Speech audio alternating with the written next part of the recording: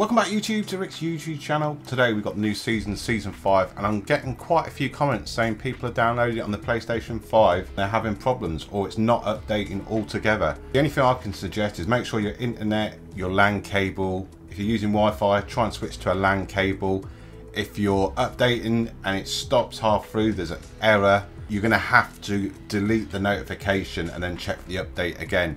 Or if you're just not receiving an update to say to update Fortnite, this is what you have to do. So you'll probably be on the home screen. I'm actually in Fortnite altogether. You'll press the PlayStation button. You'll go to your notifications. I've updated my Fortnite. Then I'll press the options button on this, and then I'll delete the notification, or it will say failed to install. Delete that.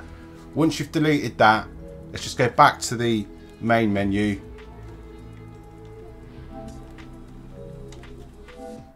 And then once you highlight Fortnite, press the options button on your DualSense controller, then go to check for update.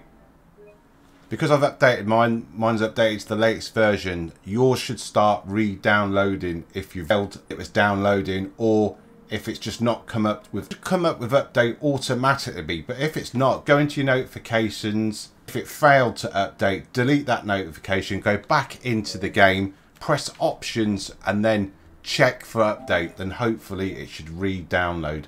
Drop any comments in the comment box below. Let me know if you're still having problems downloading Fortnite Season 5 PlayStation 5. Remember, if you're new around here, I make Fortnite videos, so please leave a like, subscribe, and I shall get back to you with another one. Thanks for watching.